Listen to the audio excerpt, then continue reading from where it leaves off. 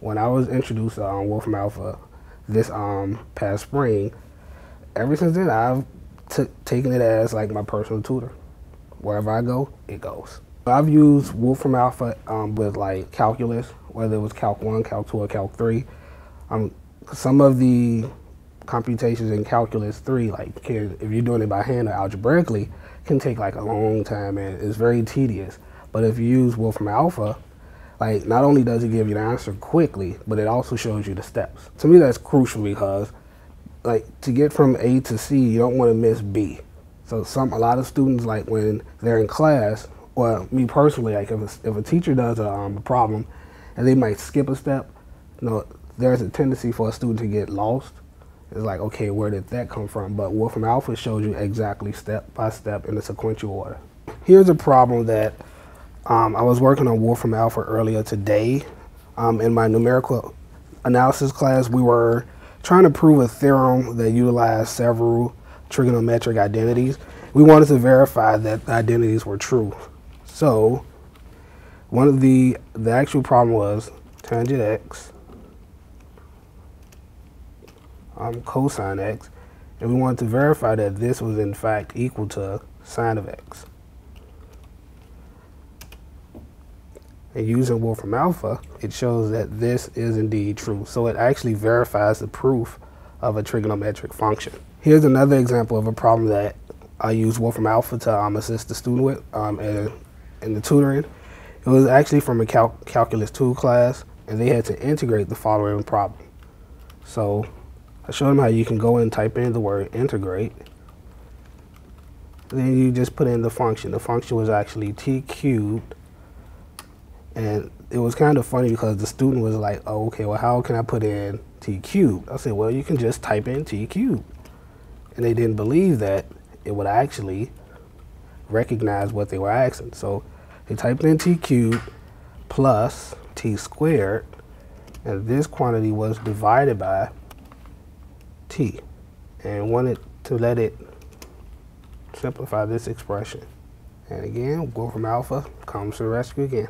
Gives you the answer as well as the graphs, and it doesn't skip a step. It shows you everything you need.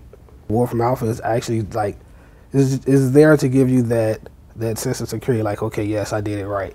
WolframAlpha is definitely a powerful tool for any and everything that anyone can actually dream of doing.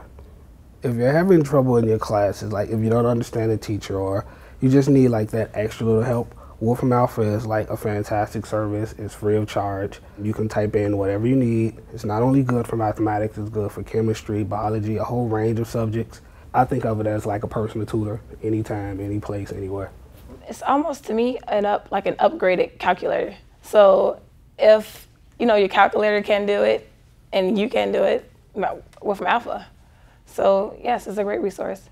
I'm a sophomore mathematics education major, president of the Math for Computer Science Club, and a math tutor. I use WolframAlpha for my differential equation class. Here's an example. I'm going to use Alpha 4. It's a differential equation, a first order linear equation. It's y prime plus 2x space y equals 2. And I'm going to give y of 0 a value, set that equals to 2, and let's see what it gives me. And here right now it classified, it told us that it's a first order linear ordinary differential equation, and it gave us the solution. And also it gave a graph of it. And it helps because it doesn't just give you what you asked for, it gives you more.